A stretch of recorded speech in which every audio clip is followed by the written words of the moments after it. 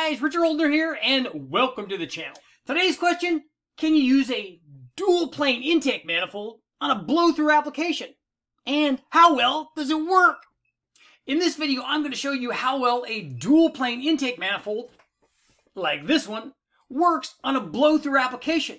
First, we've got a Ford, supercharged, and turbocharged. Now we've got an LS motor, supercharged, dual plane intake.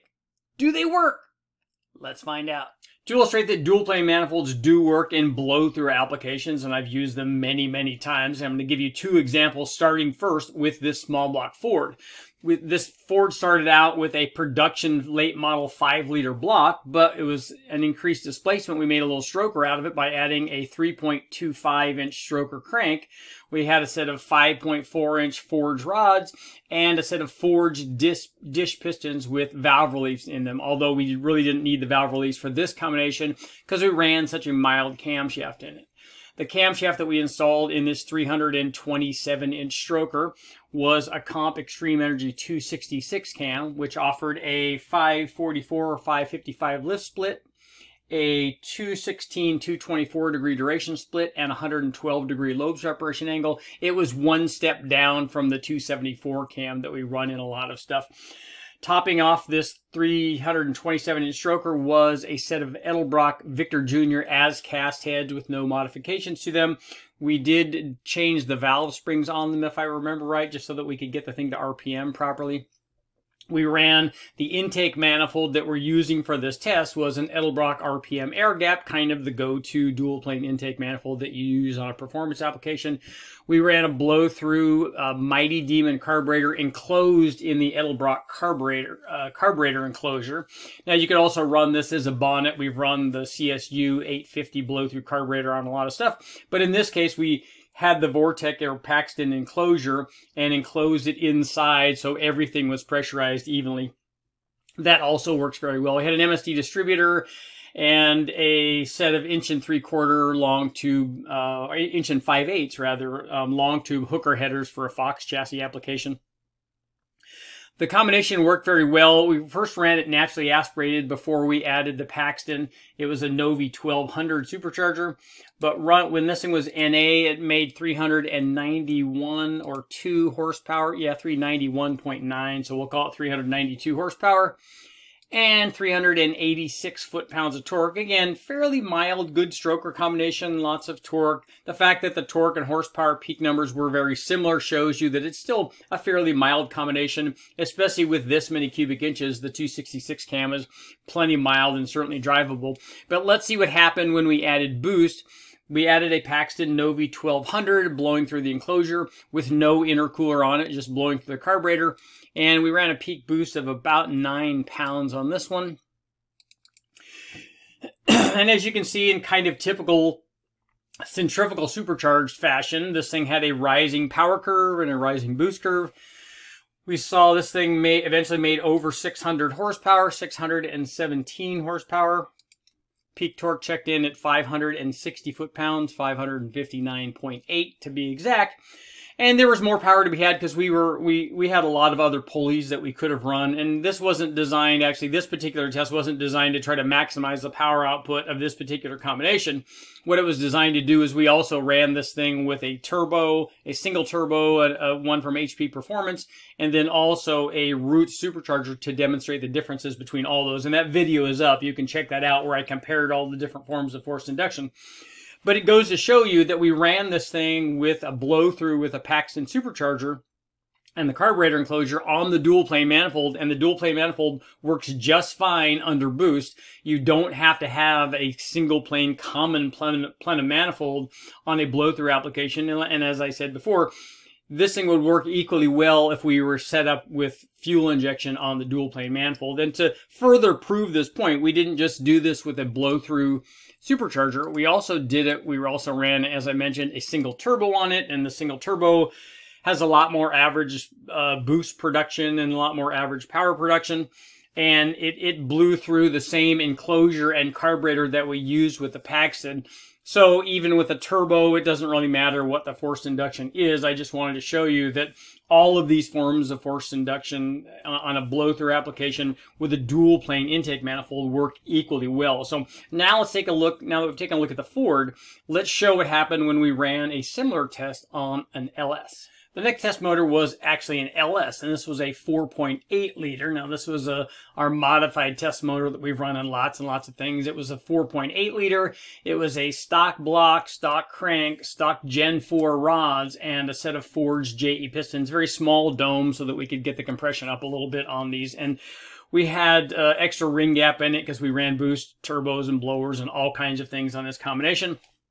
For this test, the 4.8 liter was topped with a set of small TFS 205 heads. They're Gen X 205 heads. Very good heads for these small bore motors like the 4.8 and 5.3.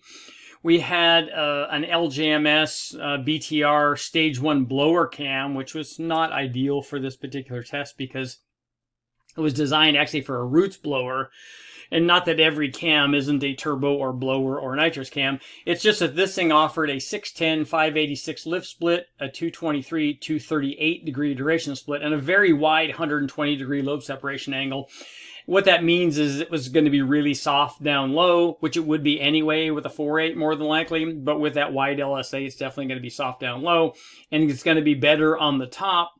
And we ran this thing all the way out to 7,000. But in my opinion, this would not be my choice of camshaft. It just happened to be what was in here for our test.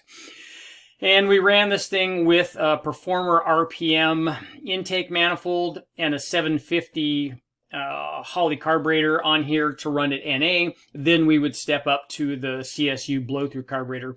We ran this thing because it was carbureted with an MSD ignition, which we were able to control the timing with, and obviously we controlled the fuel supply with jetting. So when we ran this thing, we ran it with a set of 1 3/4 long tube headers. So equipped, our naturally aspirated 4.8 liter produced right at 440 horsepower, and peak torque checked in at 352 foot-pounds. You can see it was fairly flat, above 325 for the whole range, running it from 3,500 to 7,000 essentially. And here's what happened after we installed the Vortex supercharger and the blow-through carburetor. This was at a peak boost of over 15.5 pounds, 15.8. It started out at about 4.3 pounds down low. Centrifugal supercharger fashion, had a rising boost curve. As I said, it went from 4.3 to 15.8 pounds. This thing made 800 horsepower out at 6,900 RPM and was obviously still climbing fairly rapidly.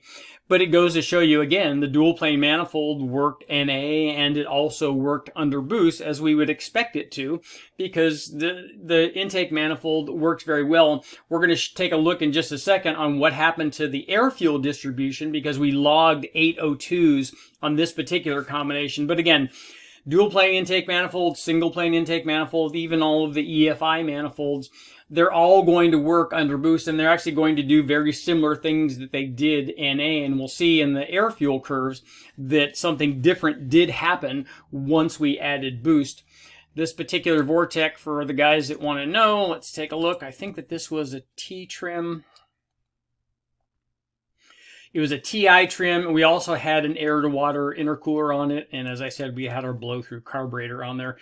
We had a, I think it was a 7.5 inch, yeah, 7.5 inch ATI dampener. So the 7.5 inch crank pulley and a 3.8 inch blower pulley to produce this kind of boost and this kind of power on this combination. So now that we've taken a look at what happened and we know that the intake manifold works, let's take a quick look at what happened with the air fuel curves when we were running this thing NA and then what happens after we added boost. Before we take a look at what happened in the individual cylinders, here is what happened to the air-fuel ratios running it naturally aspirated in blue, and then what happened to the air-fuel curve after we added boost and the blow-through carburetor. You can see they have kind of similar trends here. It started out rich down low in the very high 11s and low 12s on the naturally aspirated motor and rose to the leanest part was 11.1 or 13.1 air fuel. And this is kind of typical for a carburetor. We can very rarely do we ever get it so that it's nice and flat and even all the way across. A similar thing happened once in our supercharged combination. It started out in the low 11s and rose to a leanest point of 12.2. Still safe for a supercharged application, especially given the boost level that we were at and the power level. I'd like to see this thing at 11.8 or 11.7 more than I would like to see it at 12.2, but it makes really good power there, and we had good gas in this. We also had an intercooler on top of the thing being a blow-through combination, which also helps to cool this thing. But now let's take a look and see what happened when we ran 8 O2 sensors. So we can take a look at that really quickly. So there's going to be a lot of stuff on here, but what we're looking at are basically general trends. So the blue are the 802s that we have on the naturally aspirated motor. You can see there's a big variance in individual cylinder air fuels. They range from less than 11 to, on one of them, all the way up above 15-to-1 air fuel. So naturally aspirated with the dual plane manifold, there was a big variation. They tended to get, as I said, we're looking at trends here and not individual things, but it trended toward them getting much more even at the top of the RPM range. But one thing that we saw when we added boost to the dual plane with the blow-through carburetor, it actually improved the situation. Now, it didn't cure it altogether. We still had a fairly good-sized variation in the biggest differences between air fuel between cylinders, but they grouped together most of them much better on the blow-through carbureted application than on the naturally aspirated one, which is good because you're more likely to have a problem with a lean mixture on a supercharged combination or a turbocharged combination than you are on a naturally aspirated combination.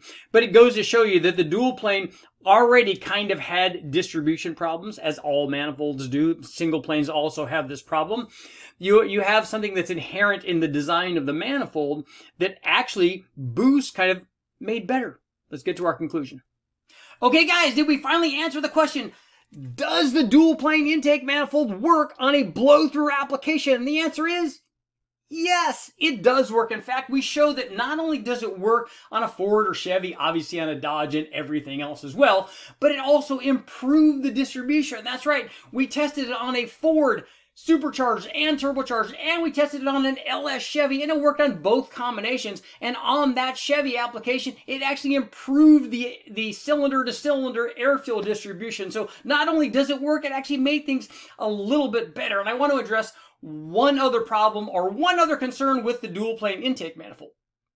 I've been told time and time again that you cannot use a dual plane intake manifold on an EFI application. Obviously, it works carbureted. It works if you put a throttle body injection on it. But guess what? The dual plane also works if you put port injection on it. That's a myth, and that'll be another video for another day. I'm Richard Holder. Make sure to like, share, subscribe, ring the bell, do all that stuff. I'll keep testing.